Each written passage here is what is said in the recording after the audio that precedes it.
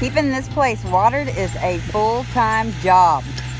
He's out here multiple times a day, moving it or filling the tanks up with fuel to keep the pumps running.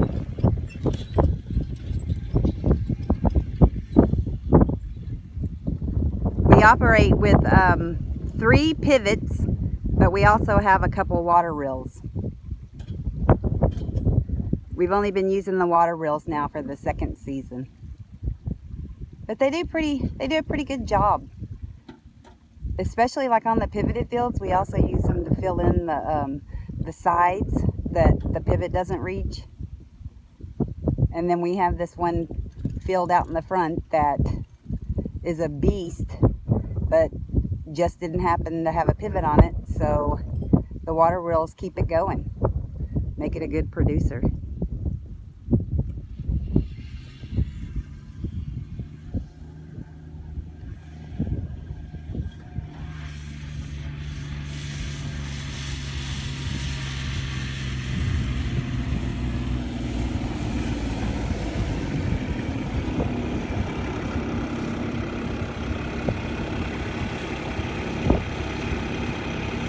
This is probably the biggest pain, is dragging this hose around.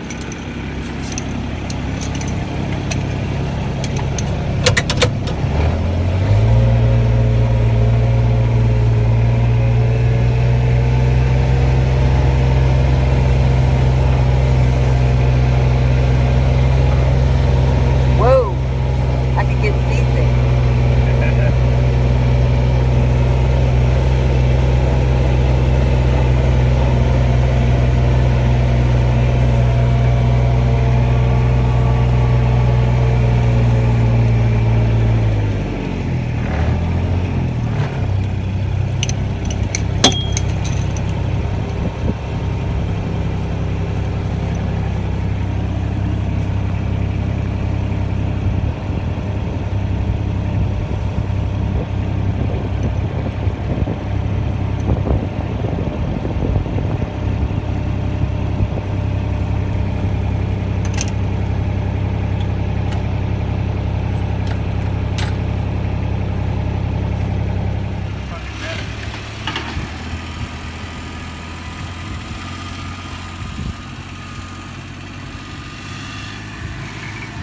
And so this is what he does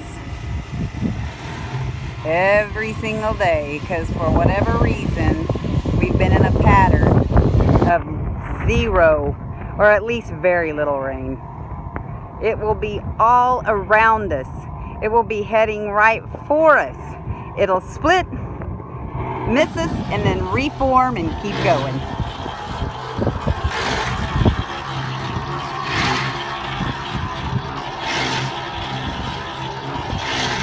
Thank goodness we have the water reel. Thank goodness we have the pivots. And thank goodness we have a well that keeps supplying.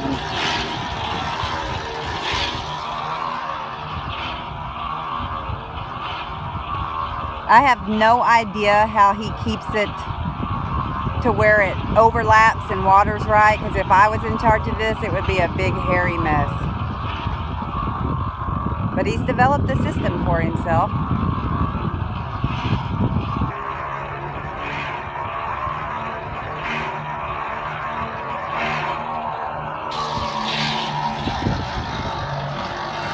If you're doing this by yourself, there's white tapes, white strips on the inside of the reel so that you know when you're down to your last coil of hose around the reel.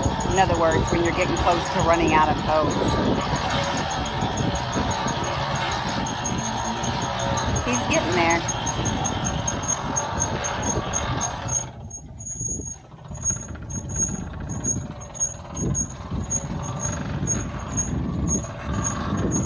He's got this down to a science.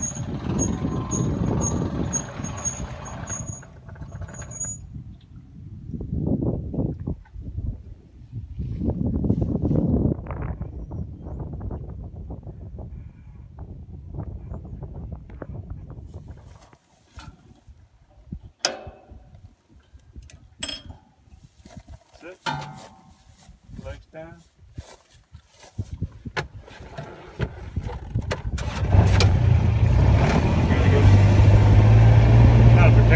running over this, but it's pretty solid pipe.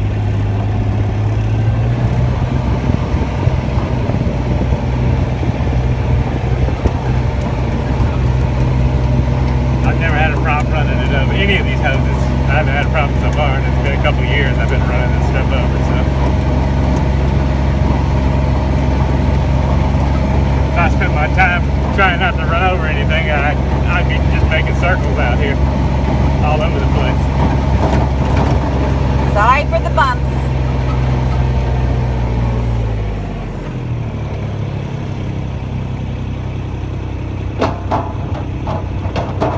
And so what do we got going on here?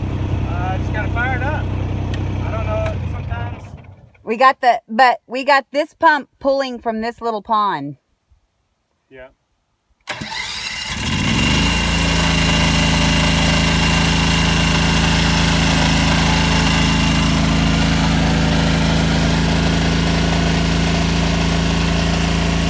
That's it, staying prime. Sometimes you have to reprime it, sometimes you don't. And now we'll go back and check to make sure it's coming out. No? Yeah, I can see it coming out over there. This is how I fill the pond right here. I don't know if you can see it. Comes out right there. And I got a partial PVC hose. I was too cheap to, well, this yellow hose only comes in 300 foot, or maybe 300 or 1,000. I didn't need 1,000, so I just got the 300 and added some PVC to it. Since I had the PVC, it didn't cost me any extra. But this is pretty good. I mean, with no rain, all this has just been water that I've put on it. It's doing good.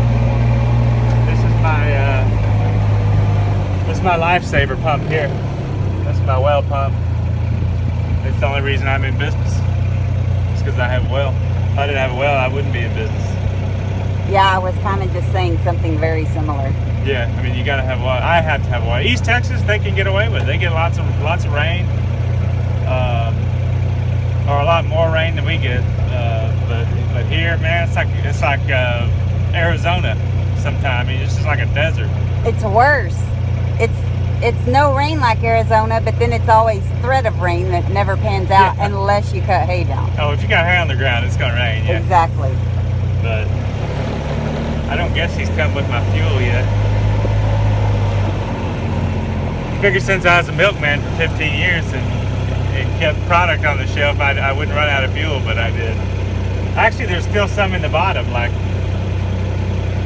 I guess my tube doesn't go all the way to the bottom because it's not, you know, whatever. I don't know. But no, he hasn't been here yet. So I have to go to the store and fill up my cans today, which. But it's my fault.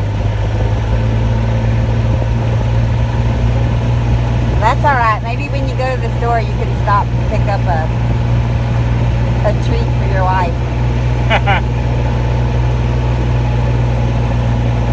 York peppermint patty, right? But that's, oh, we were gonna go tie this down. We gotta go tie the greenhouse. Shade cloth Shade cloth down.